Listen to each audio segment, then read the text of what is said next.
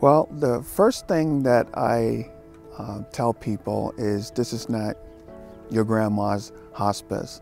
25, 30 years ago, if you mentioned the word hospice, people cringed and thought, okay, I'm only going to have a few days left.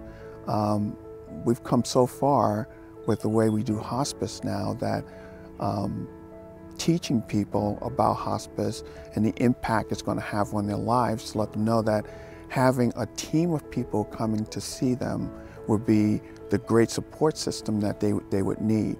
It doesn't necessarily mean that they're going to be, they're not going to be here in, 2 weeks or 3 weeks or 3 or 6 months. As I tell them, we take it day by day, and they should take it day by day.